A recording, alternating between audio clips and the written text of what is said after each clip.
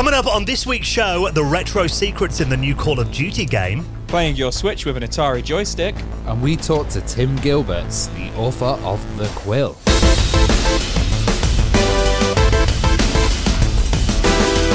The Retro Hour podcast is brought to you with our amazing mates at Bitmap Books, and we're going to be telling you about their brilliant new Game Boy box art collection very soon. And stay listening for an amazing offer on Retro Gamer magazine. Hello and welcome to the Retro Hour podcast, episode number 251, your weekly dose of retro gaming and technology news with me, Dan Wood. Me, Ravi Abbott. And me, Joe Fox. And a very warm welcome to this week's show. Now, we thought we'd give you a nice little welcome if you are a new listener as well, because I imagine we've had quite a lot of people who are checking out the show for the first time over the last couple of weeks. As, of course, the way the show works is we bring you a guest on the second half, and we'll tell you more about that because we've got a great one this week. But in the first 20 minutes or so, we recap on the big retro gaming stories of the week.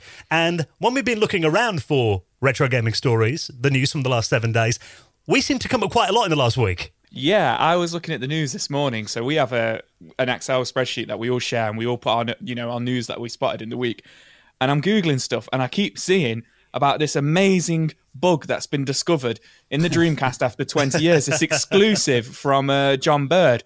And I keep clicking on it, and I'm like, that was our guest last week. This is our news. But it was really cool to see, because we've been doing this now for 5 years, 251 episodes, like you say. And we're the news. Like, I mean, obviously we're not like the main news, like, oh my God, but it was just interesting to see us on some news articles and stuff. And it was just really cool. And it's, a few people have reached out to us and said how cool it was to get that exclusive. It was interesting because I'd been working on that episode with John for a while, and John actually wrote it in like a kind of storyboard form and like he narrated it. It was like somebody told me it sounded like a murder investigation or like a kind of crime thriller going on, basically. And an audiobook. And I was wondering, how's this going to go down with listeners? And the funny thing was, when it came out, a few people were going, what bug is it? Tell me which bug it is. And it's like, well, if you listen, it's one that's not been discussed before. And it turns out people had actually listened, and we went on to Nintendo Life. Thanks so much, Nintendo Life. We love you, and we're always covering your stories as well. So it's really good to be on a site that we actually get the news from. It's mad, really. I love the amount of tweets that we had during the week as well from people that are like, oh, I didn't know about this podcast. I'll check it out. Oh, it's really interesting. I'm going to listen every week now. So if you were one of those, great to have you on board. And of course, if you have been a listener for many years, which I know a lot of people have, great to have you back for another episode. Now, today, we are going to be talking about something really old school, going back to the ZX81 and the Specky days, and covering a topic that we've just been loving recently. It's adventure game time again, Ravi. Yeah, I think I'm obsessed with adventure games at the moment. We've had so many guests on, and this week is no different. We've got Tim Gilberts on. Now, Tim Gilberts is an author of The Quill. You think about stuff today like Unity, there was the arcade game design tools.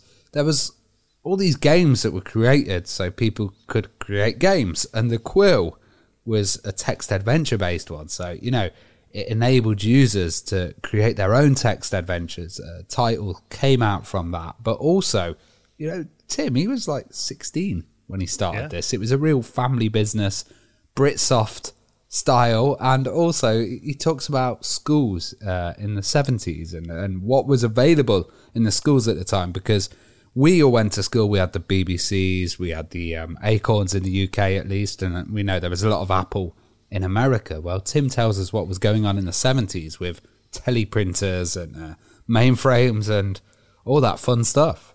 Yeah, I love hearing the stories about, like playing text adventure games on teletypes, which I've actually seen in person, the Retro Computer Museum in Leicester. We'll talk more about that in the interview, but it's a really interesting one, this, because like you said, he was 16 years old. Him and his dad founded this company, Gilsoft, became, a really big publisher, particularly on the ZX81 and the Spectrum, and also got into a lot of other stuff as well, like they did clones of arcade games, and today he's actually working on the Spectrum Next as well, so it's just a really good nostalgic chat. I mean, we do obviously talk a lot about adventure games, but even just in general, I think anyone that wants a really good insight into what was happening in Britain in particular back in the late 70s, early 80s, and you're going to get loads out of this one. There's a new system called Adventuron, which is a text game creation kind of tool. We talk about that, but we had to go back and talk about the original, which was the Quill. Yeah, absolutely. So the Quill, I mean, again, like you said, it just made writing text adventure games back then easy. 'Cause, I mean, I mentioned it in the interview. I had a go at writing a text adventure with my friend, thinking that, oh, this is going to be easy. You don't need graphics or anything. It's just text. And then we kind of got, by the time we'd interweaved all the different things a player could do and all the different paths and all the things they'd ask, I mean, it just got into a complete mess. And I think we gave up on it at the end. We really overstretched ourselves, but it just opened it up to everyone. So Tim Gilberts is going to be our special guest talking about the Quill and Gilsoft very soon on the Retro Hour podcast.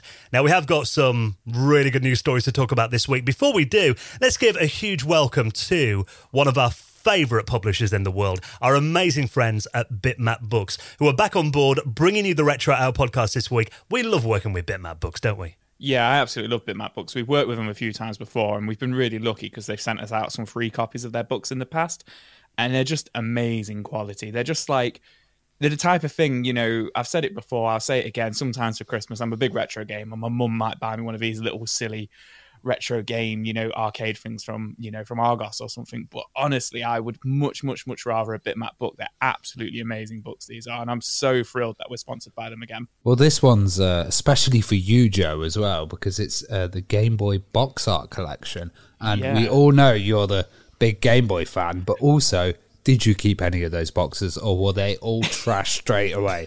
They were all trashed by my mum to bring her up again, funny enough. It's her birthday today as well, so I keep talking about her. But yeah, she did trash my boxes when I was a kid. So I need to get my hands on this new Game Boy box art collection book to relive my childhood and just, kind of look at those box arts and just remember what was thrown in the bin all those years ago.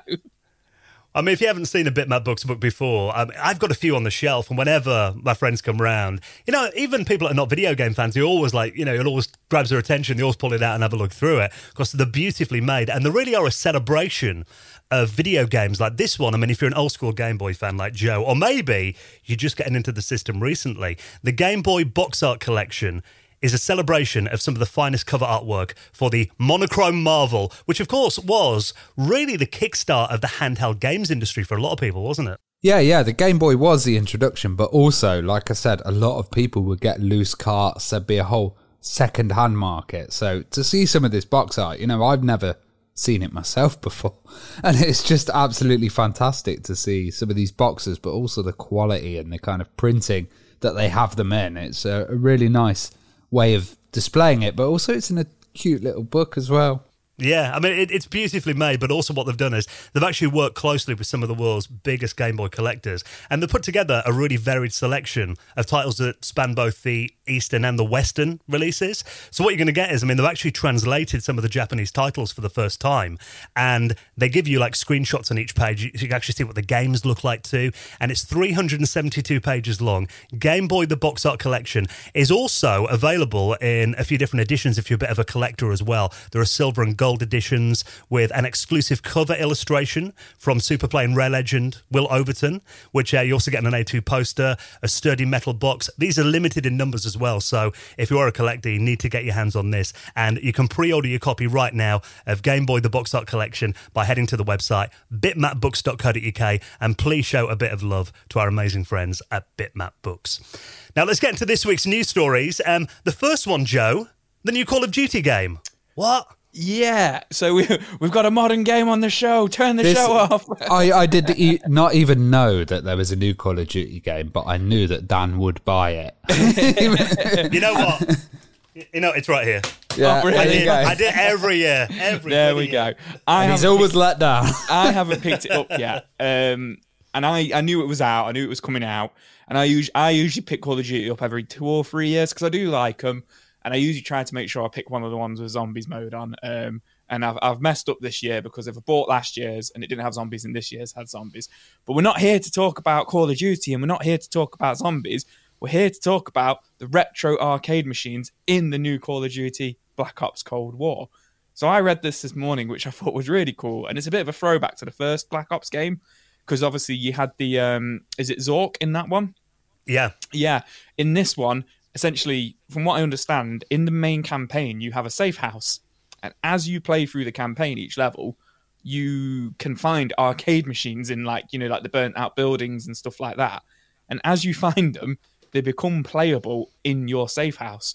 So there's 10 playable arcade games in there with the full game. So you get Pitfall 2, you get Enduro, Brainstorming, Pitfall 1, River Raid, Grand Prix, Fishing Derby, Boxing, Kaboom, and Chopper Command, all in your safe house, which I thought was insane. So it's not just one game, you've got 10 games this time. It's interesting. It's kind of like Inception, isn't it? A game inside a game. Yeah. Like, you know, I remember Duke Nukem 3D, and I think it had a copy of Wolfenstein in there. Yeah. You'd go up and you'd play one of the arcade machines. But also I'm thinking of, like we mentioned the other day, loading screens with, you know, the Namco ones where they had Space Invaders loading up for Gallagher. That was it for Ridge Racer, yeah. This is cool as well because, I mean, these are all obviously Activision games. And I think they're all Atari 2600 games. Yeah, I think they are, Yeah, they've kind of gone back to their roots. So it is called some boxing. I have played that on the Atari 2600. That's kind of that overhead boxing game. And their arms just go out straight, and they've got like I feel like they've got big noses, like from above. So yeah, it was interesting to see that. Yeah. Yeah, and you got obviously Kaboom as well. That was kind of where a guy drops bombs on you and you got to kind of avoid it. Chopper Command, that was Bob Whitehead. That was kind of like Defender in the desert. So some of these games, I mean, you know, for Atari 2600 games, Activision generally did a lot of the best games on that platform. So if one of a distraction from the latest Call of Duty game, I've played the online. I haven't actually got into the campaign yet. So do you ever play the campaign? Do you just play some online years I do. Yeah, I mean, generally I just do the online stuff really, but because I mean, you know, Call of Duty, again, it's one of these games that I hate myself for buying it every year. Because every year I'm like, it's kind of the FIFA of first-person shooters, isn't it? And you're just like, shall I buy it? And then I do it. I won't buy it. I wasn't going to buy it last year because it didn't have zombies. And then I'm like, oh, my friends are playing it and they're all playing it online. So I get it. And I'm never ready to move on because I don't play it like every night or anything. I just play it every now and then. And now the new one's out and I'm like, I've not finished the other one. I'd still play that one. Like, oh, this is cool. It's cool interesting that they've got Pitfall 2 in there as well, because Pitfall was like a huge game. David Crane designed it, and it was, you know, one of Activision's massive titles. And to be honest, it's the only title I recognise out of that list. Yeah, I mean, the second game was like really advanced for the 2600 as well. I just imagine that my brother messaging me, how far have you got with the campaign then? Are you playing it? I'm like, yeah, just I'm on level 3 of Pitfall. So if you have got I bought this £50 game and all I'm doing is playing Pitfall 2. That is so me. So if you do want to unlock those hidden arcade games in the new Call of Duty game, I'll put a link to the article. You can see how to get them all in our show notes at theretrohour.com. Maybe you want to go old school on your Switch as well, because we were talking last week about how the Switch is one of our favourite platforms for retro games, but obviously playing them with the Joy-Con controllers doesn't always feel that authentic, but doing it with an original Atari joystick... Yeah, I mean, my first question is, does it have drift? You know, that's the first thing I'm thinking of. But jokes aside, yeah, it's funny. Once again, we're talking about Atari, but a YouTuber, Will It Work, has done this. He's got an original Atari 2600 controller. Let me get this right. The Atari CX10. He's got the CX40, I believe it is. Oh, the later one. That was my teething joystick. You know, I told you years ago I used to chew on a joystick when I was a baby. That was the one. Well, he's got the very one that Ravi used to chew on. He's got it connected up to his Switch, and he's been playing Breath of the Wild with it, which I think is absolutely amazing. But what I love about this was, when I first saw this, I thought, oh, here we go. There's going to be some soldering magic here. He's taken it apart. He's got it, you know, Frankenstein monsters hardwired into the Switch. But actually, Ravi was telling me how easy this actually is for people to go out there and do it themselves. Yeah, this is crazy. It's just done with adapters, essentially. And there's one from RAFnet here, which is a D-Sub one. So it's essentially Genesis, Sega Master System, Atari. You can probably have your Amiga stuff on there. And this connects with your Wii or GameCube. So you know those GameCube controller ports that you had? Yes. It connects with that. So also, I suspect this probably works with the Wii U if you have the adapter for it, for the GameCube controllers. Now, this is only 30 quid. Already that is an awesome thing, but it's out of stock, of course. Everybody wants one after seeing this video. But what they have done to make it work on the Switch is they've got a wireless adapter for the Switch, which I've never seen this before. It's by 8-Bit Do. It's called the G-Bros wireless adapter for the Switch, and it's just this little unit that looks like it's powered by USB, and you just plug the controller straight into there. So he's plugged one adapter into another adapter, and it's all mapped it. And you just daisy chain them essentially. So daisy chain them, but also you can map the buttons. Yeah. So essentially, he's using where some people, because we've got all these competitive players and stuff who use GameCube controllers with Smash Bros on the Switch, but he's essentially daisy chained another one that converts it to the Atari one. Yeah. So he's got this D-Sub one, which is amazing. I did not know you can get these controllers, and like a lot of people have said to me, "Oh, the GameCube controllers are the best on this system." But oh man, I can imagine playing it with an old Mega Drive pad or something. That could be so cool. So I really want to see these RAFnet devices, being made available again. They are saying in the article that he does play Zelda Breath of the Wild in there as well, which obviously you've only got one fire button on the Atari joystick. Luckily, you can remap it, but it said, if you are playing that, you're going to have to keep going in and remapping it to the different things that you want to do. It'll be like Street Fighter on the Amiga, where you've got to do like one button, up, down, left, right. All these crazy combos. It doesn't sound the most practical way to play games like that, but they do also point out as well that, there is a lot of retro games on the Switch, for example, playing something like Donkey Kong. If you're playing that with like a CX-10 or a CX-40 Atari stick, that is a bit more akin to playing the original arcade version of the game. Yeah, imagine Tropical Freeze with that, or like, that'd be some fantastic titles. Like I can imagine playing the Street Fighter with the original Mega Drive pads, or something like that would really bring back some nostalgia. So if you want to watch his video, I actually love the stuff that he covers on his channel as well. I mean, another video that he did recently was hooking up an iOmega zip drive to an Apple Watch. Oh, wow. So, I think you'll enjoy it. I'll put a link to that in our show notes as well at theretrohour.com. Now, Worms, obviously, that's a title that we love. I mean, I think we're all fans of Worms on this show, aren't we? Oh, yep. Huge Worms fan, yeah. One of the best titles ever, I think. Well, tell us about this new collection then that's coming to the Evercade. Yeah, so the Evercade is a little machine, and the nice thing about the Evercade is they release these collections. So you get it in cartridges, and you get like 3 or 4 titles with them. Now, they've done a deal with Team 17, and Team 17 own all the Worms franchise. I think for about a couple of years, all Team 17 did was produce bloody Worms titles until they actually got onto the indie game and came up with some new stuff. But they have got some of the best Worms titles here. So they've got the original Worms, and they've got Worms Armageddon, and now Armageddon is just an absolutely beautiful game. I wonder if it's going to come with all the extra DLC and all the fan-made content already put in there. And then they've got Worms Blast, and Worms Blast is nothing like the original Worms franchise. It's essentially Bubble and puzzles games in the kind of Worms world. But there was tons that came out. There was Worms Golf, there was Worms Fishing, probably Worms Mall or something, I don't know. Was Worms Blast a GameCube game? I do vividly remember it. I think so. It passed me by, but I remember seeing it. And I wasn't sure which one Worms Blast was. I thought it might have been the one that came out when the Xbox One came out, and it was like built into it or something.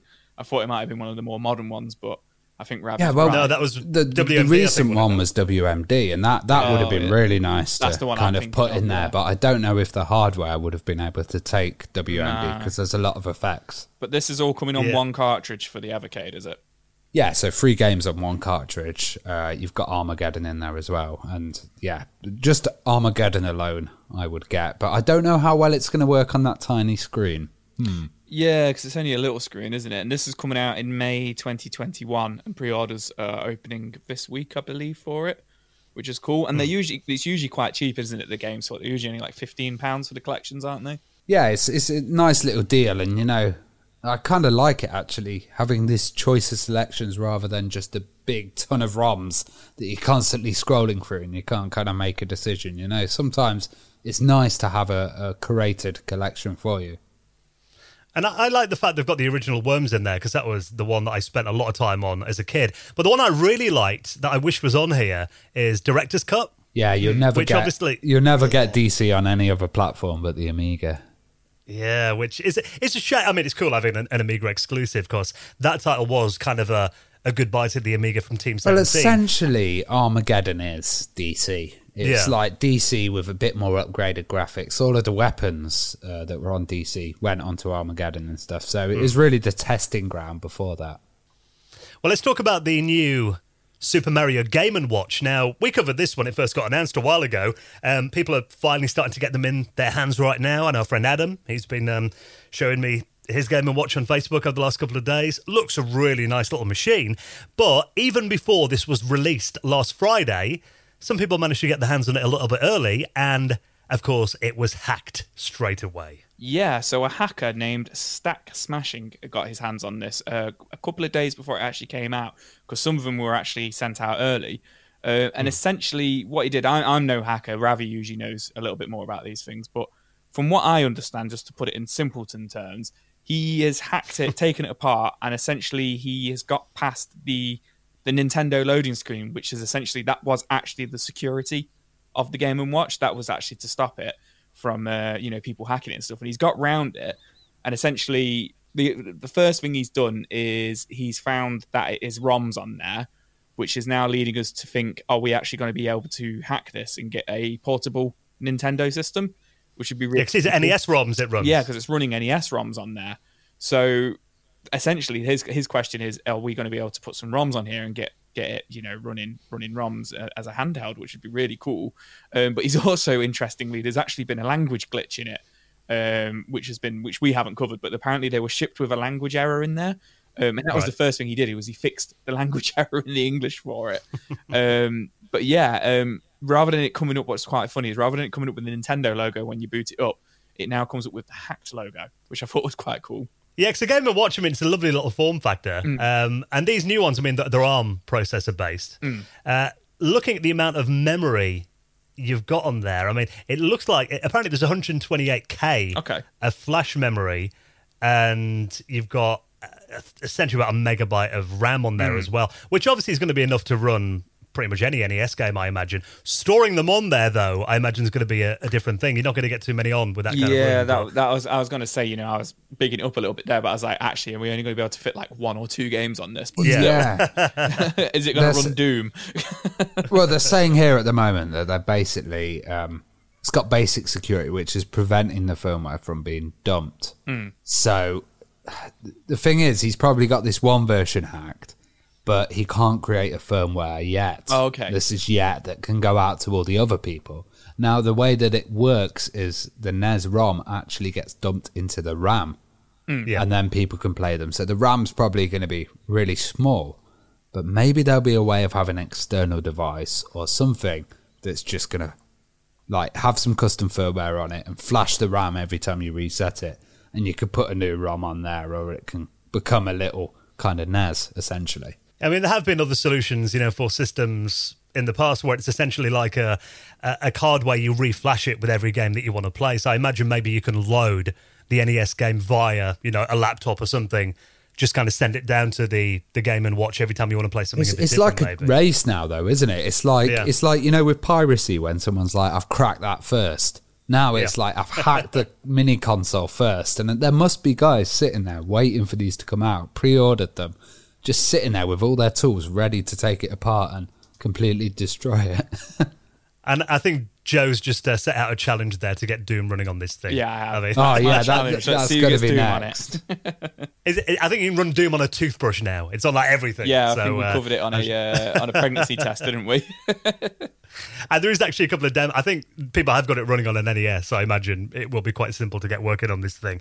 But if you're finding the games maybe a little bit too hard, because we were talking the other week actually about how you often, play a game that you haven't played for a long time and you're like, God, how did I ever get so far on this back in the day? Well, there is actually a couple of hidden cheat modes inside the new Game & Watch as well. Yeah, this one made me laugh. So I was reading this article and it was like, the hidden secrets of the Nintendo Super Mario Bros. Game & Watch. And I was like, oh, wow, like there's going to be like a Konami code. Obviously, it's Nintendo, but there's going to be something along there in there. It's going to be really cool. But apparently when you start up Super Mario Bros. Or Super Mario Bros. Last Levels, hold the A button, it'll give you infinite lives. Oh. So I was like, well, that's not too hard to find. So, but apparently if infinite lives isn't your thing, if you go to play the ball game on there and you don't want to play as Mario, hold the A button on there and you can play as Luigi as well, which I thought was pretty cool. I love the fact we've got a very Namrud in Joe. It's interesting that they do put this stuff in, though. Yeah. It's really cool, and I reckon there might be more that get discovered in the future. Yeah. Maybe a nude Mario cheat or something. Was there? Play as Lara Croft. Well, interesting you should say that. There is apparently 35 special events built into the digital clock as well. The article here on Nintendo Life only lists off a couple of them. But if you boot it up at 7 o'clock in the morning or in the evening, Monty Mole will appear from the ground and run around on the title screen. 11 minutes past 1, 3 bloopers appear and swim up and out of the screen. And at 5:55, the blocks turn into coins.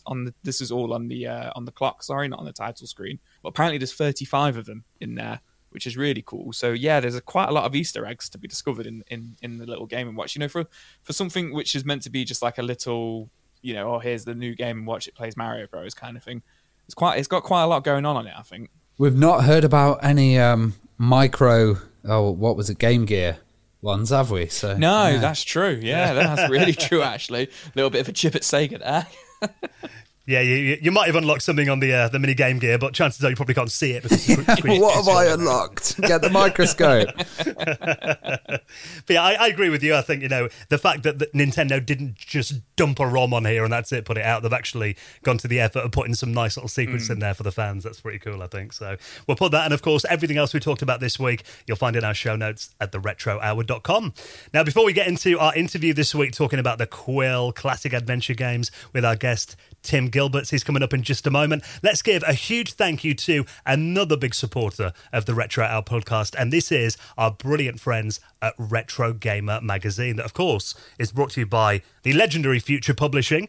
Now, at the moment, without getting too modern, a lot of the world is celebrating the dawn of a new console generation. PlayStation 5 and Xbox X are out now as well. But Future Publishing are not only celebrating that, but also thanking those of us who still remember the original ones as well and showing them a bit of love. Now, we've got an amazing offer where you can subscribe to save 95% on the price and get 3 issues of Retro Gamer magazine for just £1. That's awesome. How many people have we had tweeting us going, what are you going to be doing the £1 offer Yeah, I've again? had so many people like, right, when have you got the deals back on? And it's back on, guys. This is absolutely fantastic. You can get 3 issues for £1. Free. Now, this is exclusively for listeners of the Retro Hour podcast, and it's available actually on all of Future Magazine's gaming mags. Of course, Retro Gamer, but also official PlayStation, Edge, PC Gamer as well. And I'm looking actually at the latest edition of Retro Gamer magazine here. There's a massive cover feature on Prince of Persia, The Sands of Time, which was a really good game, actually. I don't know if you guys ever played that back in the day. Was that for the GameCube? Yeah, 2003 this one came out. So this was... A lot of running on the walls, I remember that. Yeah, it kind of took Prince of Persia in a different direction. And they've got Patrice Desilets, I believe you pronounce his name, the guy who actually made that version, but also Jordan Mechner's in here too. So they're both kind of giving their input into the Prince of Persia franchise and that game in particular. And it's actually an 8-page feature. And they talk about all the different Prince of Persia games over the years as well. There's also an interview here with Andrew Braybrook as well, talking about Gribbly's Day Out, Fire and Ice in here as well. There's loads of stuff. Turrican. They're talking about a lot of classic Amiga games that I loved back in the day.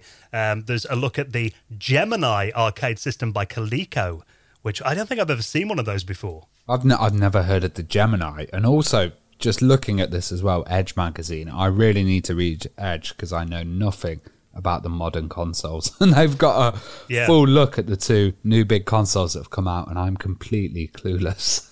I need to check that out as well. Well, that's the thing. A lot of people at the moment are like, should I buy a PlayStation 5 or an Xbox X? I mean, obviously, Edge Magazine, very trusted name for many years now. So if you want to make up your mind, if you're going to be getting a new console, you can check that out as well. Now, we've got this amazing offer. Get 3 issues of your favourite Future Publishing gaming magazine with this exclusive Retro Hour offer. And claim this now, because we get people tweeting us in like 3 or 4 months, oh, I missed it. Make sure you do it right now. All you got to do is head to this website, magazinesdirect.com/retro Retro Hour. So that's saving up to 95% on official PlayStation Magazine, Retro Gamer, Edge, or PC Gamer by heading to the website right now, magazinesdirect.com/Retro Gamer. And I'll put that in our show notes as well. Now, of course, we do have a Patreon. We're getting ready to record our second episode, actually our third episode now, doing interviews for our patrons-only exclusive podcast. You guys are going to give me a bit of a grilling. Can't wait. Yeah. And we're also going to be doing our patrons meetup. And if you support us as well, for just as little as $3.50, you can get 4 episodes of the Retro Hour ad-free as well. Yeah, and you get them a bit early often. We put them out a few days early. So, and you get the bonus podcast. You get, at least 2 of those a month. So if you want to back us on Patreon, you can do that at theretrohour.com. And of course, for doing it, you will get your place in the very prestigious Retro Hour Hall of Fame. Like this week, thank you to Adam Ainsworth, Peter Van Holland, Andy Plucknett, Gavin Creech, Ben Leyland, who all made donations into our Patreon. And if you'd like to do the same, we'd really appreciate your support. You'll find that at theretrohour.com. Right then, next, let's talk about classic adventure games with the author of The Quill and founder of Gilsoft. Tim Gilberts is our special guest next on the Retro Hour podcast.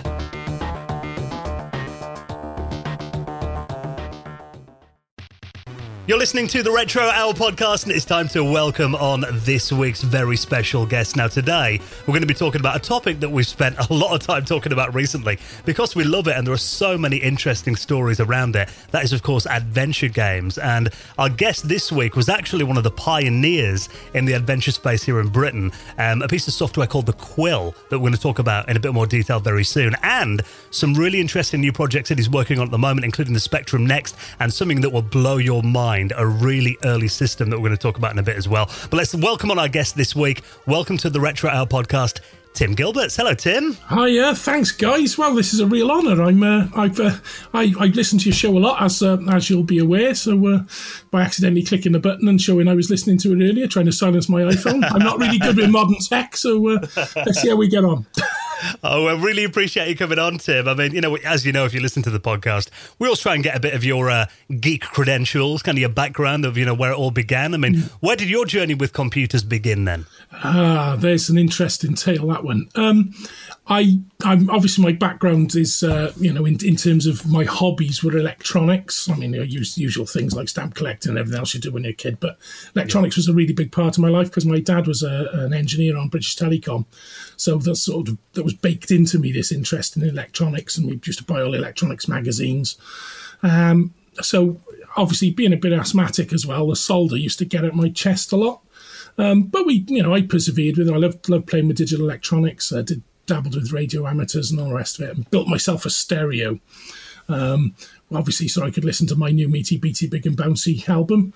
And that was on the area. So I was sort of well aware of computing, and it was in Dad had a bit of side business as well, building 24-tune door chimes that used the TMS 1000 processor. So it was certainly not unfamiliar territory to me, and I kept putting off getting a computer, which I think you mentioned. There's a few that were sort of published in the magazines, and I kept putting it off. And then eventually in the school, the RE teacher, Mr. Danks, and the maths teacher, Mr. Arnold, they sort of started an after hours computing club, and they had a ZX80, one of them had got a really early one, and a TRS-80 the Mr. Danks had, and they ran this sort of club. I think they were only about 5 pages ahead of us. I've mentioned this before in the book on Learning Basic, and it really made me decide this is something I really want to do. It was great fun. They even lent me the book from the ZX80 to read at home, and I got a chance to play with those. And that's really where it started. Plus, I had access then as part of maths to the school RML 380Z it was, and the online teleprinter to the ICL mainframe at County Hall of an evening if you stayed in school. So that was my first hands-on computing experiences, I suppose. Well, schools, when we kind of turned up at school, it was a lot later. So we had like the Acorn machines, there were BBC machines there previously. Yeah. You mentioned you had a teleprinter as well. Was that kind of connected to a network? And what was educational computing like in the 70s in the UK? Right. Well, I mean, in terms of access to our computing, like I said, prior to this after school club, the only thing we had was this teletype connector with a big hand acoustic modem, and that would, you dial up, connect to the ICL mainframe at County Hall. And you could basically, it was just a text interface for those who haven't used them. It was very, very slow, 110 baud perhaps. So, literally 3 or 4 characters on the screen at a time. It's very, very poor performance. You couldn't do a lot. The main use for it was was an educational language called Cecil. And that will become important in a minute when we start chatting about where we started. Computer education in schools instruction language, and it's basically incredibly simplistic language. It's got like 8 or 9 statements. You can input a number, output a number, jump if the number test is less. I think an add, and that's about it. But the idea was to teach children to code. So we had these like big coding sheets, and you'd write out your Cecil program, and they'd be sent off to be punched by one of the punch operators at County Hall, who'd submit all the kids' jobs. And about a week later, you'd get like this 132 column blue green line paper back with all the errors where you'd made a typing error, and they copied it exactly. So it was a really slow process. The school did have this RML 380Z in '79 when we were there, but it was very limited access, and there was only one of them in this computer room. And that had BASIC on it, so you could at least learn a little bit of BASIC. As I said, very few people had access to it though, so educational computing was really these sort of sheets in the maths class to learn a little bit of programming. Was it kind of dependent on the schools? So like you'd have certain techie schools and you'd have like non-techie schools, and the equipment would be depending on whether the school wanted to spend money on it or not. Oh, absolutely, 100%. I mean, I was lucky our school had even had an RML 380Z, They didn't offer any computing courses at all, like I said, because I was in the maths was streamed then. Of course, you had M1, M2, M3, and because I was in the M1 class, we got this opportunity that the teachers took it on themselves to do, to sort of provide this sort of extra thing for the kids. So, when I actually went on and wanted to do my A levels to do computing, I had to do it at the local college, and they had a bit more facilities. Obviously, they had. Again, another very unusual British computer, the Alpha Micro. That was a sort of multi-user system that had about 4 VDU terminals and a couple of teletypes in the computer room. It was in the room behind 2 big 8-inch floppy disks. And that ran, you could do assembler and BASIC on that.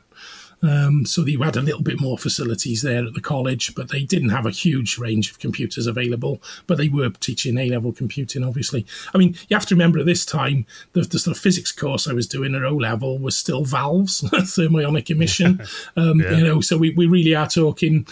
I think, in fact, I'd had to go with a physics teacher about the fact we weren't learning transistors, which obviously I was a big hobbyist. And I actually did one of the classes for the students to see the difference between transistors and thermionic valves. So that was a bit of fun. So, it was very early days. I love the fact that you had teletypes as well, because there's just something so, industrial about teletypes. The last one I played with was they had one at the Leicester Retro Computer Museum. They're set so up. noisy, aren't they?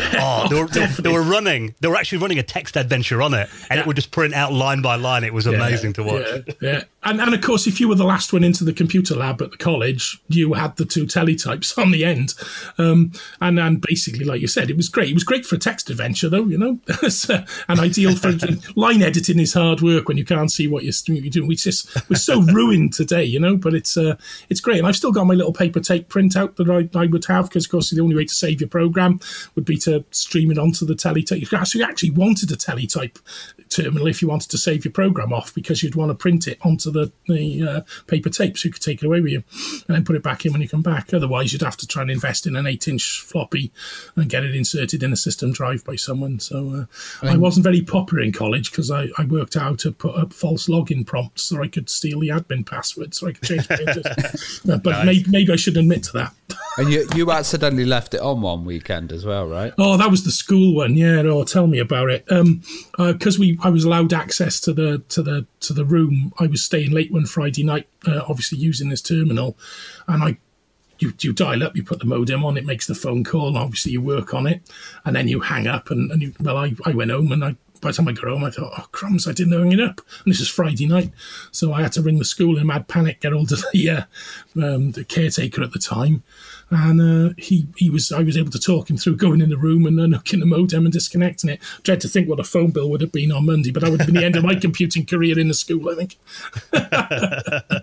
Well, moving into your home life then, what was your first system that you got at home, and how did you convince your parents to get it for you? Right. That was in 1981, and it was a ZX81, of course. I didn't have to persuade my parents very hard to help me do things. I had a job delivering bingo cards for the Jane Hodge home. So it was like, basically it was, there was loads and loads of people. They had a big list, and round you traipse the streets pushing these bingo cards in National Lottery days, of course. And it was quite lucrative at times, especially around Christmas, where, loads of people would, very often, I think it was the only person they'd see, some of the older people, I'd call on the door with the bingo card, and they'd do it, and you'd win money. And I used to do all right with tips and things. So I was able to raise a little bit of cash for my electronics hobby. So when I said, I want to get, I've been saving for a ZX80 since I'd seen the one,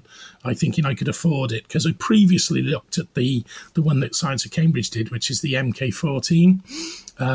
We'll probably talk about that later, but I looked at that in the magazine and thought I could afford that. It was £50 for the kit. And then the ZX80 had come out, and it was obviously just £100, and it was a much better computer with a screen display and a proper keyboard. I use the term proper keyboard loosely, of course, for those who know the machine.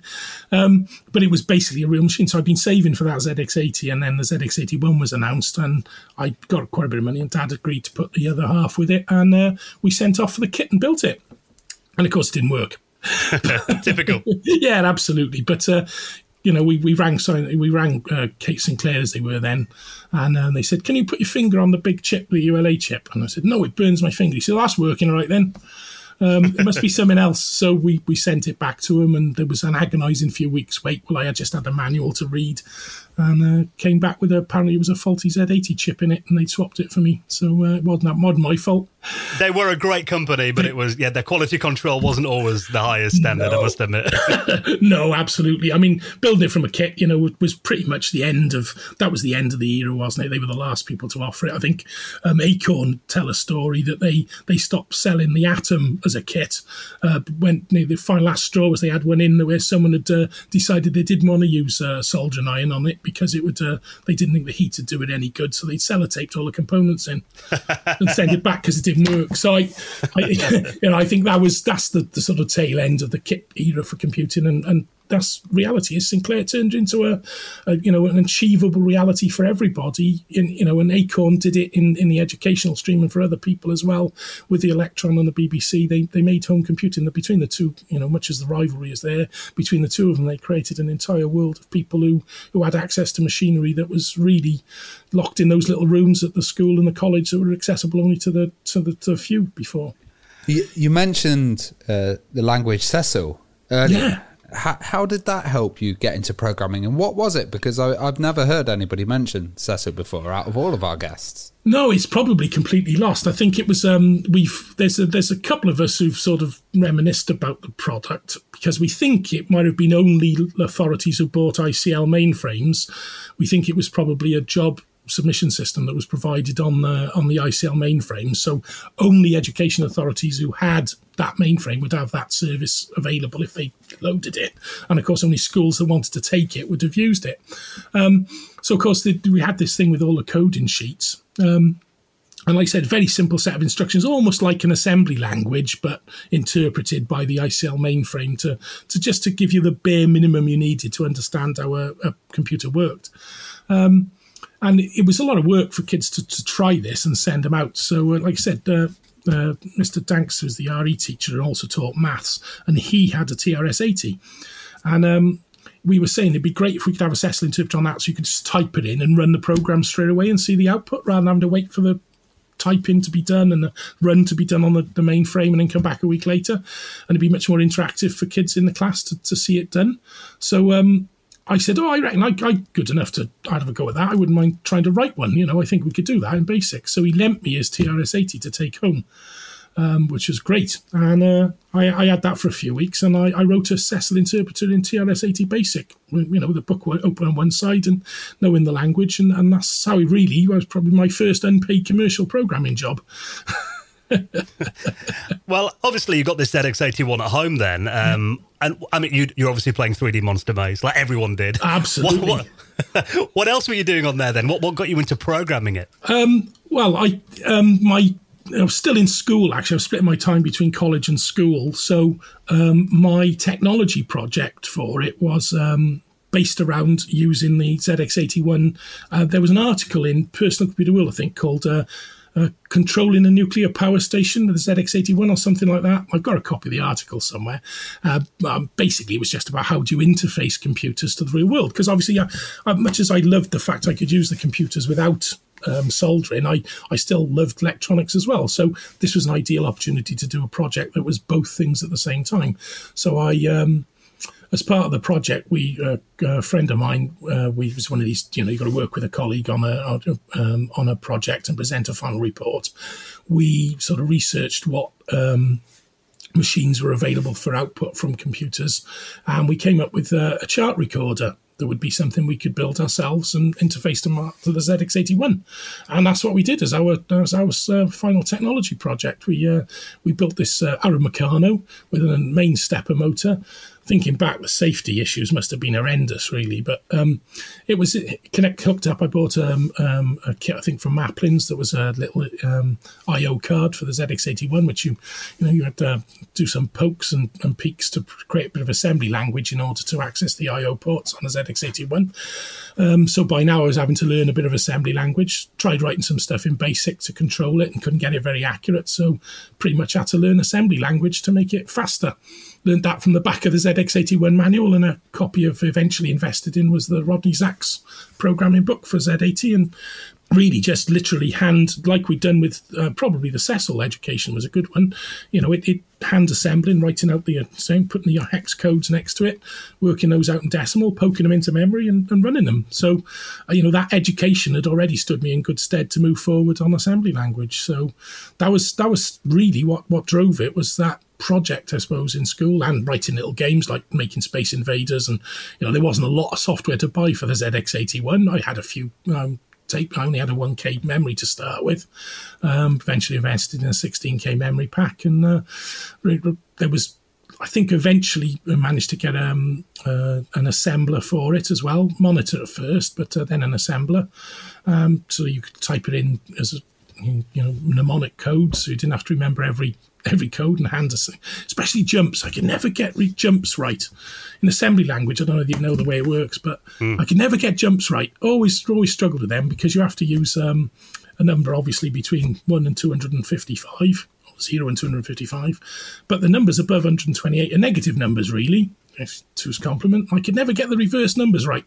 So I always have to put like 4 zeros in, which are NOP instructions, which means do nothing, and have a number that was slightly bigger than it needed to be, because I knew I'd get somewhere behind that instruction and land somewhere.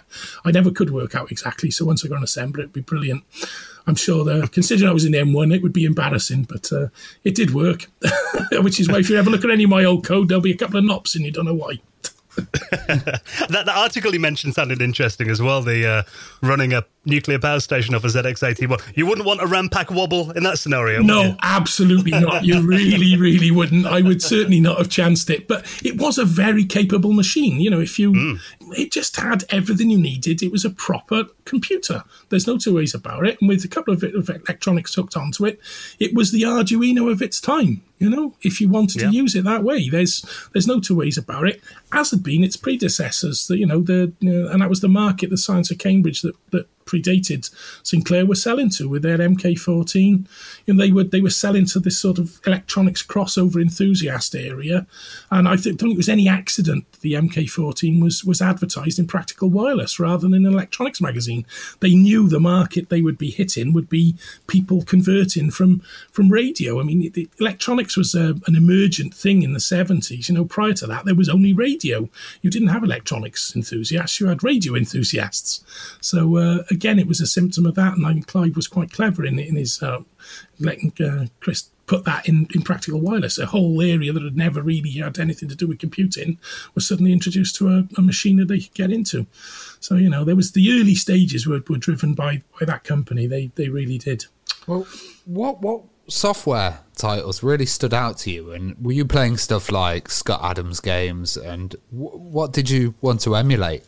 Right. I suppose the games that, in terms of adventure games, my first contact, obviously on the Alpha, I had probably had a crack at Colossal Cave in college, but it would have had limited time to access that.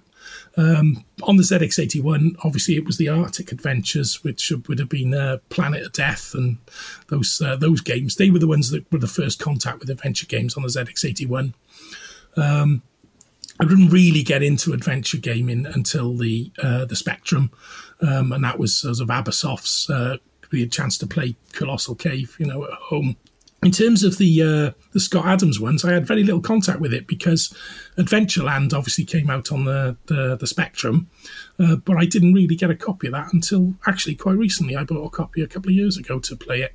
So that area of Scott Adams' work completely escaped me, purely because I didn't have those sort of machines to access it. It was very much produced on the Apples and the other machines. It came to the Sinclairs much later, certainly the Spectrum side. So Infocom ones, definitely. By the time Infocom had come around, I had a Commodore 64.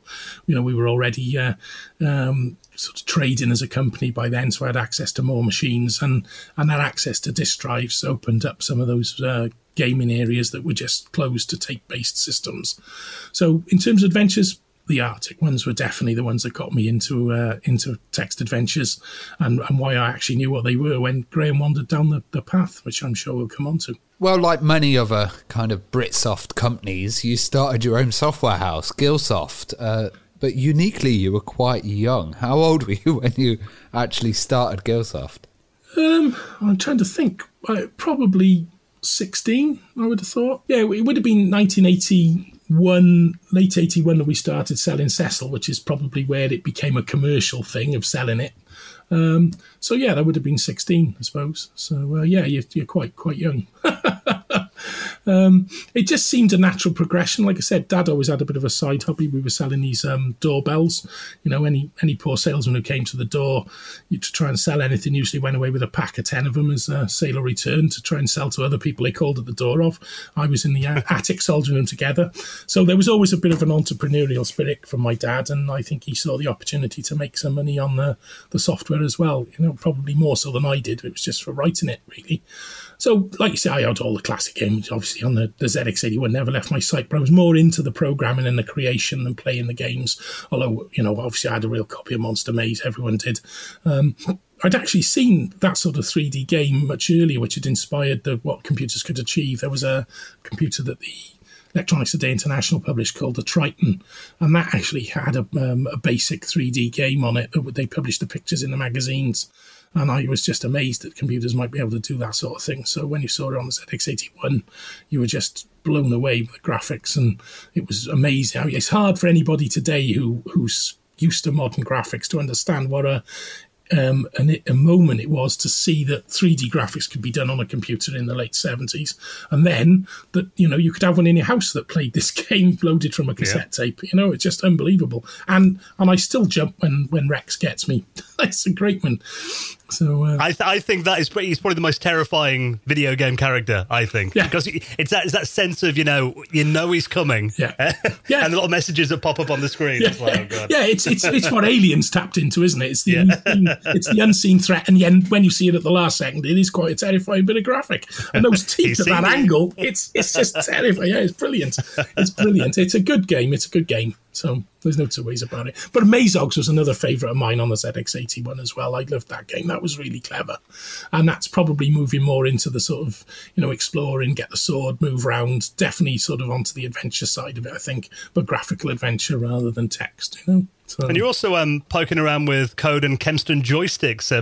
What's the story there, and how did that help the company grow? Oh, right. Well, that was sort of a bit of a double-edged sword. That was how I ended up leaving school, of course, early, because obviously I was programming fairly heavily, and I bought a couple of games, Penetrator, Horace Goes Skiing, and a few others for the Spectrum in the early days. And of course, you couldn't use the Kempston joystick with it, which I bought. And I was thinking, why can't I use the Kempston joystick with these? And I was quite into sort of having a little look at cracking the games. And I just got involved one Friday afternoon and so I thought, well, maybe I can adapt it to make the joystick work instead of the keyboard. And I just spent all weekend, the typical programmer in the flow, early hours of Saturday morning, 7 a.m, still tired, get an hour's sleep, have another go at it, keep going all weekend. And by the end of the weekend, I'd adapted about 6 games. I can't remember what they all were, to be able to use a joystick. And the way I did it was you had a little program that you loaded first, and then you loaded the main game tape, and it stayed in memory somewhere safe, then patched the way the keyboard was read so you could use the joystick, and you could play those games with joysticks. So we added that to the repertoire of Gilsoft sales and called it Softlink. And it sold quite well, actually, enough that it came to the notice of Kempston pretty quickly. And they asked whether they could sell it with the joystick. Came to an arrangement, and they said, we'll buy all your existing stock so it's not available from anyone else. And I think I've told this tale to other people. Dad, quick as a flash, they said, how many copies you got? They said, 200. So they bought them off as a retail value. It literally took us a whole week to make those 200 stock. Good job we didn't say 2,000. Yeah, I was thinking that actually, but it was quite a lucrative little deal. It's a couple of £1,000 for a weekend's work. I can't remember the exact figure now; it's lost in the mist of time. But I think we did some others, and they took the idea and did a few more until the software houses got into including joystick support for the games. But like I said, that weekend, that Monday morning, I got summoned to the school and discussed perhaps about my attendance. They sort of cottoned on as well that I wasn't always spending my time at college, because of course I was splitting my A-level time between college and the school, and they sort of cottoned on that I wasn't really attending the college when I wasn't in school, that maybe I was going home and programming. And by then we were turning over some money on the Gilsoft, so it was they sort of said that wasn't conducive to the school's ethos, and I said it wasn't conducive to me staying, and I walked out to the cheers of applause of the sixth form, who happened to have the open door next to the sixth form tutor's office. But probably one of the worst decisions of my life, but also the best, because obviously I went full time with Gilsoft. Then I kept up the college bit with the computing, but I jacked the school in, and on reflection, it was the usual teenage brash. But my dad was very supportive. Said, if that's what you want to do, and we'll make it work somehow. So it really got us off onto a full-time programmer for the company then. And it was a real family business as well. I mean, was it just you and your dad, or did you rope in other family members and get friends helping out? Everybody. The early covers were drawn by friends from school. Steve Harbron, Hugh Jones did a lot of the loading graphics we did. My mum did all the secretarial and admin work. As we got bigger, we roped in my aunt to do the packing, and my uncle and my cousin did the accounts for us, as obviously we had been qualified accountants. Another friend, Andy Morton, did a lot of the testing with us and helped us to do the coding. There's no end. I'd be struggling to remember everybody, I suppose, but we rope in anybody we could. So the early artwork was certainly done by school friends in the art class, and they were really good for what they provided for us, and they got us off the ground as well. So we roped in anybody we could find really to keep the business moving. Well, you also created a game called Munchman, very similar to a round friend that we know. What did Atari have to say about this?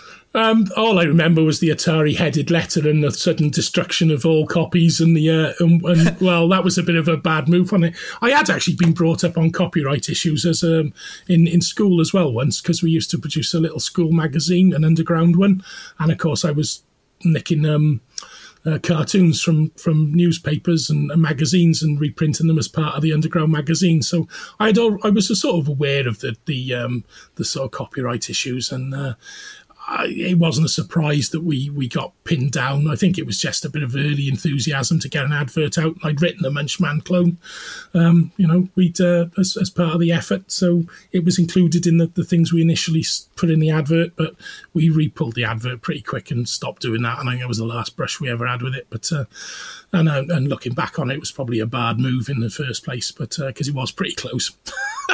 Which it was recently rediscovered though, and we found I did find an original copy in the attic, and one of the guys from Crash managed to recover it for us, and it was there was a little news item in the Crash annual the year before last on its recovery. So I thought it'd been lost to time, but there we go. I finally got to see it running again. So I don't think Atari had too much to worry about, really. I think copyright didn't exist back then until you copied something big. Yes, absolutely. So luckily enough, we learnt our lesson early. It's interesting, though, because obviously you had like Jelly Monsters on the VIC-20 and there was a Snapper on the BBC Micro and the Electron. I think if you just changed just enough of it, you could get away with it, but it must have been a very fine line. Yeah, I think so. I think describing as Munchman and describing the dot, probably the description in the advert was pretty much a giveaway, wasn't it? Well, what was your first commercial game then, and how did you go about selling it back then? It was 3D Maze of Gold, which is obviously inspired by, talking about copyright, it was obviously inspired by Monster Maze to an extent, but it was also inspired by this program I'd seen on the Triton before. So there's that was the one really that I was quite proud of, because it used a little bit of a trick for the Spectrum to give you like a real-time walk through the maze, and that was done by just updating the attributes rather than the actual graphics. For anyone who knows the Spectrum well enough, there's quite a high-resolution 6,000 pixel screen, but then the colours can only be done on this, which gives the classic colour clash. It can only be done on this 24 by 32 grid of colours. So by basically pre-drawing the maze on the 3D view on the screen, I just coloured in the blocks in the 24 by 32 coloured blocks to change the walls and the tie. I was really proud of that at the time. I'd come up with this idea, and it turned into a game. You have to collect gold bars before they devalue to find the maze. So it was more the technical trick that led to the game, but that was really the first one that said we could probably make some money on this, and that was pretty shortly after the Spectrum was launched, because I was at it was a micro fair in London when it was launched, when the Spectrum was launched, and I phoned my dad and said, look, this is the machine that we could really write software to make money on. I think we need to get one quickly. And I think he actually rang Sinclair while I was at the show with his access card and ordered one. Obviously, they took months to arrive. The show was in April, I think, of 82. So we had ours by about June, July. So we were pretty lucky, really, to get it fairly early. But I'd already read everything I could on it and done some routines on the ZX81. And I come up with this idea. And so we did Munchman, we did the 3D Maze of Gold. We had a version that used a similar attribute update of the life simulation, the cellular automata. That was another one that was included in the advert. I can't remember what the fourth one was. Oh, Cecil, probably, as the educational language. So that was the one, and I think it was in Your Computing in October 1982-ish, which would have come out in the September. We put an 8th-page ad in there, which would stand out. And sort of that was it. That was the commercial launch, really, of Gilsoft at that time, I think. But I think we also did a few computer shows as well. There was one in Bristol and one in Cardiff, and we had a stand there and sold the software that way as well. So any route we could find, I think we pretty much did that. That was in the early days of everybody. It was by mail order in the back of the magazines, because that's all there was. It's if you look at that particular issue of Your Computing, there was very few adverts for Spectrum software in there, just a handful. We were one of the first in there. Well, arcade-style games were hugely popular there. Why did you choose to focus on adventure games, and where did the idea of the Quill come from? And please explain it for people who might not actually know what the Quill is. Yeah, absolutely, of course. Arcade games. Well, I love playing arcade games, but I probably didn't think I was a good enough coder to write one. I did have a crack, but it was more a technical demonstration I could do it, and it never got sold through Gilsoft. It got sold through another company because it really wasn't that good. But it proved I could do sprites and animation and things like that. But by then, Graham had walked down the drive, because we were obviously operating out of Gilsoft headquarters at this time was 30 Hawthorne Road, which is the family home. So we had a desk in the front bedroom, which was my bedroom, and this guy comes sauntering down the drive. Now, I'd only ever seen black and white photographs of Clive Sinclair, so I didn't know he had ginger hair at the time. So this guy walks down looking very much like Clive Sinclair, but with black hair. And I thought, crumbs, Clive Sinclair's arrived at the house, because I'm looking out of my bedroom window, and the doorbell goes, and it's Graham Yandall. And he's seen the advert for Sinclair software, Spectrum software. He thought he'd like to come and see it first before he bought it. Of course, he didn't have a shop you could go and buy to. So he said, oh, fine. So he came up, and he must have been impressed, because apparently he did buy some software, I think made of gold, and went away. But as a sort of parting thing, he said, I've been writing some computer adventure games as well for the Spectrum. I said, oh, have you? He said, yeah, I got this one, Magic Castle. I said, oh, I'd really like to see that. Maybe we could sell it if it's any good. And he said, oh, okay. So he supplied me with a copy of this game. And it was brilliant, but it came with, and what he'd had was a method to write computer adventure games for the Spectrum much more simply. And the reality is, any kind of game in BASIC is going to be quite slow and going to struggle. And this one allowed you to write in assembly language. And he'd based it on an article in Practical Computing in 1980 by a guy called Ken Reed, which had suggested having an interpreter. Now, an interpreter is it's pretty much a language specifically for adventure games, which is focused around the sort of things that happen in a game, which is to find a verb or a noun, because most early games were only verb and noun. And you would match whether the person had typed in a verb or a noun by looking it up in a table called a vocabulary, and it would allocate the word to be in either a verb or a noun and give it a number. And so if the two numbers would match, you had that specific verb and that noun, like go south or take axe. And if those matched, then you'd have a list of things to do when those two words were matched. And the list of things might be to check whether you were at a particular location and did you have a particular object, And if those things happened, then the action would be taken to either set a flag to do something later in the game, or to print a message out to say you've just died of drinking the poison, or whatever you needed to do. So it was a very simple language. It could simply be at one, so you're at location 1, and if the verb and noun are drink glass, and is the glass poison? Yes. Message, you die. End. So it's very simple to create the sort of things and activities that happen in an adventure game. There's a bit more complexity, obviously, but that's the basis of it. So he created this method to do it, which was basically, for those who know assembly language, was a database. And you had to hand code the database in an assembler, but you could assemble the database and then just stitch it onto the interpreter and it would run it. A bit like typing it in, if you're typing in a basic program, I suppose, just a lot more convoluted. So I had a crack at this to write my own game as well, which was called Diamond Trail. And I thoroughly enjoyed writing my own adventure game. But the method was quite cumbersome. There's no two ways about it. And we got chatting. We've become quite firm friends by now. And I'd even joined his gaming group he was a member of, so to play Dungeons and Dragons. So we had this sort of discussion back and forth. And I said, what would be really nice is if we could do something with this method that it was easy for everybody else to use, so that you didn't have to know how to do programming or use an assembler. You could just literally type in those things and it would run. Bit like using BASIC. That's it, exactly. Like I think before, a lot of titles were coming out that were full games, but this was a game creation game. And absolutely, nowadays you get stuff like people making versions of games on the Unreal Engine, that they're creating it on lots of different systems. There's an internal PlayStation one called Dreams, but this was really, really early on. And was there an excitement around it from users to be able to actually create their own experiences, but a lot easier than having to learn all of that?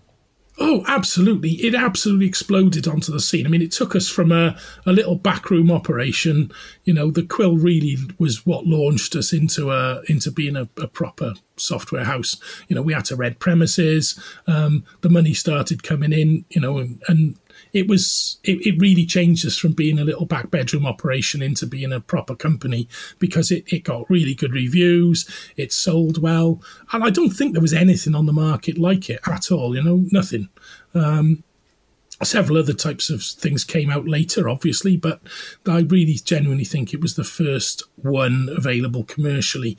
Subsequent research has turned up a few attempts by people to have done something similar in the past, but then they never really hit the mainstream for one reason or another, because they were on limited environments. Perhaps, as I said, in the late 70s, you know, computing was very much limited to a very small circle of people, and it was this sort of perfect cauldron of the spectrum, making computing popular, selling in their millions, meant there was a market for software, and there was a market for people to create their own things. And a lot of people love creating things.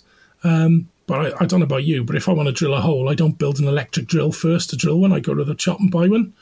So, yeah. And that's the perfect example, you know. If you want to write a story, you can pick a pen up and use a bit of paper. A lot of people invested in a typewriter to do it. But, you know, the reality is you don't need that complex a tool to write a story, but you do in order to be able to program a computer adventure game, and you do to be able to write an arcade game as well. And that's why tools like Arcade Game Designer have become so popular over the years, and things like the Unity. And these are tools that take all the hard grunt work out of writing a game and put it in the creativity back into the hands of the people who just want to create. You know, we're using Zencaster as an online.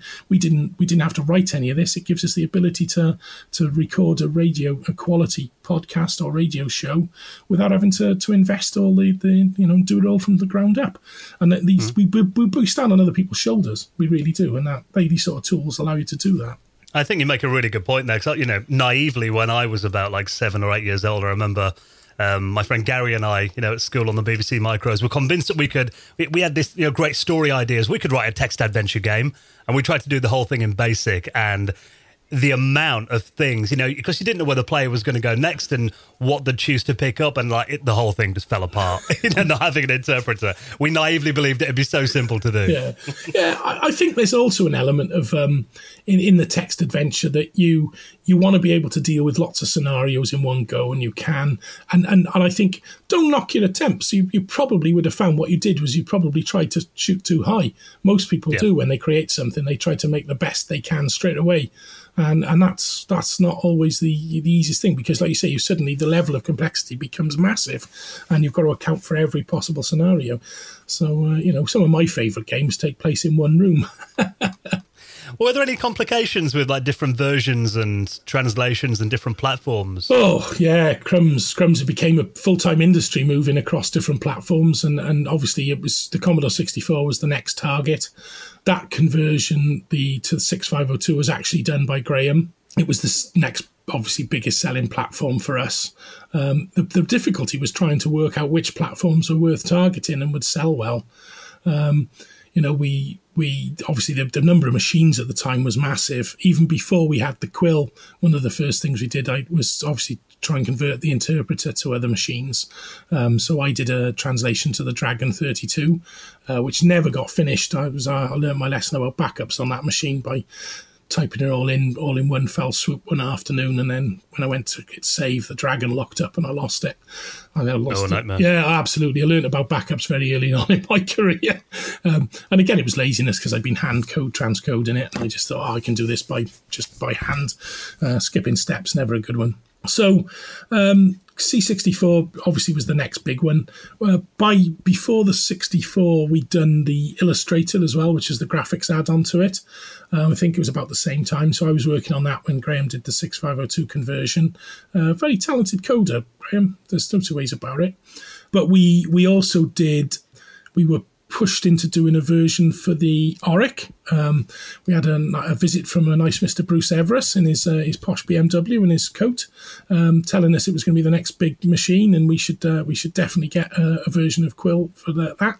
So I spent quite a few months developing a version of Quill for the Auric Atmos and Auric 1. Which is great. I love the machines. They're great. They really are nice little machines for those who haven't played with them. But I don't think he was quite telling the truth. It was going to be the next big thing in the country somehow. I don't think we sold too many of those. We also had someone engaged to do a QL version because obviously we'd been asked by Sinclair to nip up to Cambridge to see their top secret project. And there's all these people sat on the train with their big jiffy bags, not talking to each other, all knowing what's in each other's bags, but having signed an NDA that would make you cry. We couldn't really talk about it, so we'd got another local guy from Barry, to write a conversion to the QL for us. But I think, it was starting to explode now, so we had interest from overseas. We had a Norwegian company look to do a scan to get the Scandinavian rights and do translations into other languages. So we did a B version of the product. It was all called Quill A, up to version A06, I think we had, because we did obviously found bugs. We issued new ones, and that was a service we offered because it's a utility software. If we got a problem, you've got to allow people to be able to get a fixed version from you. But we did these sort of B series, which were designed to be translated easily. So something we'd missed in the A series, a couple of the messages were always built in, which you can tell the early Quill games because, the do you want to play again messages are all fixed. And that was something we sort of missed the trick on, really. We should have made that customizable. So we did in the B series. And then there was another version in English for C, as called the C series, which allowed you to do that in English. So that was quite a big deal as well with the Norwegian version translated into that. And there were sniffs from America as well, from a company called CodeWriter Corporation, and they wanted to do ones for the Apple, and they wanted an Atari version, and I converted the Commodore 64 version to the Atari 400, 800. And we gave them the source code then to do the Apple version rather than them doing it for them, I think. I'm trying to think what else we did. We recently discovered they did an IBM version as well, which we didn't know existed. Wow. So there's an IBM PC version. They must have completely written that separate to us, because obviously Graham had written by this time had switched to a compiler method with CPM and the IBM computer. We offered a version that ran as a compiler, still had the interpreter, but instead of an editor, you actually wrote it as a bit of source code, a bit more like a programming tool, and compiled the game. I am pleased to hear that you did a Sinclair QL port, because I actually got my hands on a QL recently, and I haven't got much to run on it, so I'll have to track that down. Yeah, no problem. I don't think it's available online. Drop me a message. Right, I'll send you a copy. It's not a problem. Oh, great. Yeah, no Dragon 32 port? Not of Quill. I've got, and it's a long-term project, and the Dragon community will know I keep promising to do it. And the Dragon user, there's still an active Dragon community, and we had a day at the Computer Museum about 2 years. I did tease a version of the interpreter running. So it's one of my little retro projects. I need to go back, because I've actually got the stickers for the cassette tapes for Diamond Trail and Magic Castle for the Dragon. We got as far as producing the cassette labels and everything. We just never actually finished the port, and obviously by then the poor old Dragon, the Welsh computer sort of was already being discontinued by then. So we didn't pursue it. It was actually used as our office machine, though. We had a Secocia dot matrix printer, which was used to print a lot of the documentation. So if you've got any very early versions of our software, it will have been printed on our Secocia on the Dragon. No word processor on it. I taught my mum how to do 10 print and then put in quotes what she wanted to say. So she was basically, a word processor was the basic editor with print statements on it. Wow. Yeah. So you needs must in the early technology days. Yeah, exactly. And he had a proper keyboard, which was actually usable. It was a lovely machine. So when you started receiving titles that were made on the Quill, it must have kind of felt a bit like validation for creating the system. And were there particular titles that you really enjoyed? And also, how much did piracy affect Gilsoft? Right. There's a couple of questions there, isn't there? I think that conversation we had back to with Graham about, wouldn't it be nice to have this sort of program where other people could do it. And he just turned up with this sort of editor, which was so easy to use. And he I remember the conversation. He said, well, I don't know, you might be right, but I couldn't see us selling more than 100 or 200 copies, really. I can't see that many people would be interested.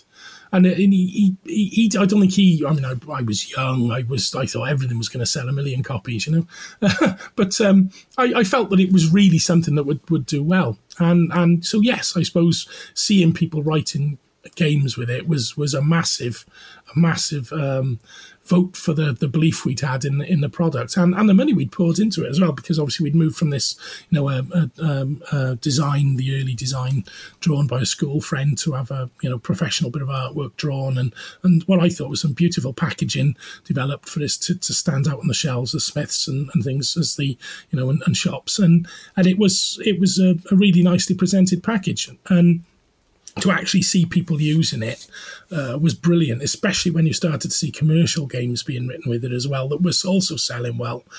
Things like Dennis Through the Drinking Glass, you had Hampstead, the people were produced, and obviously all the Delta 4 games, they were my favourite. I loved the humour that Fergus put into his games. It was just great fun. Lord of the Rings was a brilliant game, so there's they were a real advert for our product. There's no two ways about it.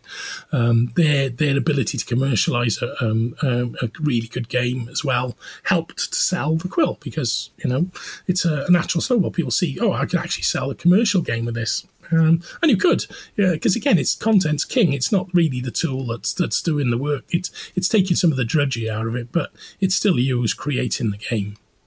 So I think that was, to answer the first question, that is, yes, it was. And it obviously proved to Graham, along with his royalty checks, which were quite significant at the time, I think, probably more than his main job.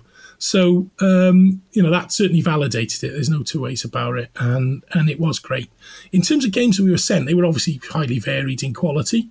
But, the ones that did come in that we really did, we had like an evaluation sheet, and a few of us would give the games a go, and anything we really liked, we started to look at marketing ourselves, which led to the gold collection of some key ones. And there were some really clever ones in that set, I think. Mindbender and Spy Plane was a really unusual take on it. It's a sort of mission flyover. I haven't seen anything similar to it till recently, one in the Adventure on Game Jam, where there was a Bowerbird one where you've got I won't give it away if anyone hasn't played it, but it's quite a clever idea and a technique to be a bird. And I'll give you one little hint. I mean, birds can fly, and there's ups and downs to trees, but it's great fun. This concept of doing something totally different with the genre was there in that game. Devil's Island was a great one, and some of the ones like Madcap Manor, which we sold outside of the gold collection, were really deserving of of a full price title. They were just great fun games to play. And it gave that sort of feeling of wandering around a mysterious manor, and it gave you that. I think you touched on earlier. There's so many things the player could do, and I've always thought that the reason adventure games are so appealing is you've no idea how much is in the game. You have to explore it. You've got no sense. You are completely all you see is this sort of, I suppose you call it the fog of war in a war game. You only see the bits you've already seen as the map emerges.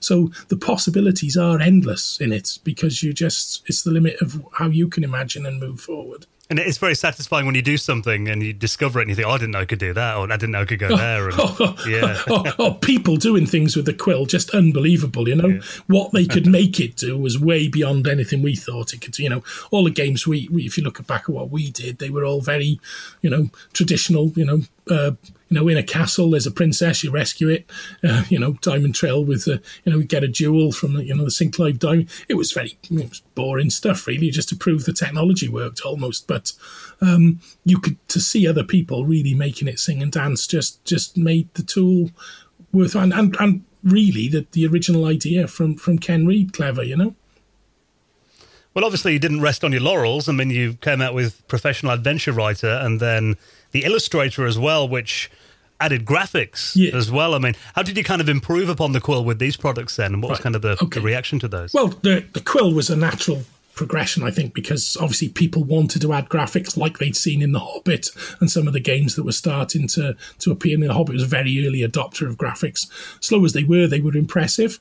Graham was never a big fan of the graphics side of it, which is why I turned my hand to the Illustrator fairly quickly so that people could add their graphics to the game. That was my thing. I thought from a commercial point of view, we needed to have our tool able to add graphics for people.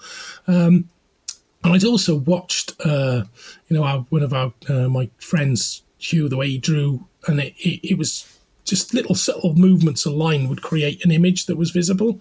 And I thought, well, that's got to be easy to do just that way, to capture it. And you sort of had the background of the way these stored graphics will work. So the professional adventure writer was really a way to bring it back to the simplicity, because we'd already launched other add-ons as well that had been submitted by people like Phil Wade had done the press for us. And we had a character design program so you could do custom fonts. But we were moving away from this simplicity that you just had one program to do everything. It was your environment to develop. So as you call it, an IDE today in modern development environment, where you could do everything all in the one package and then test it straight away and go back out to get that immediacy. So Paul was needed to bring those back together, to put Illustrator, the press, the characters editor all into one product, and to make use of micro drives and disk drives to be able to create bigger games, to use the 128K of memory of the Spectrum 128 as it was then. We needed an overhaul. We'd done quite well with it. Quill Illustrator, it was codenamed, of course, initially. I've got a photograph somewhere of a screenshot of it. But it was madly accelerated by the launch of GAC, obviously. Suddenly we had competition in the market, so we had to get it out quick. And it was that, just about making it dead simple for people to carry on and develop software all in this environment where they didn't have to work too hard.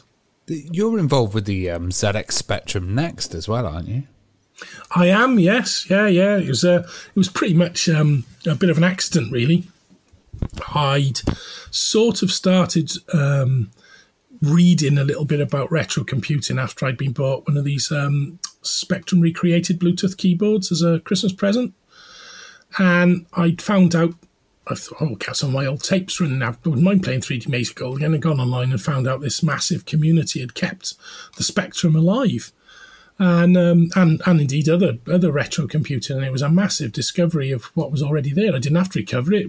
I could just download my own game and play it on an emulator. And through that, reading around the topic, I came across the project for the Next and started following it enthusiastically, thinking, that looks really promising to have.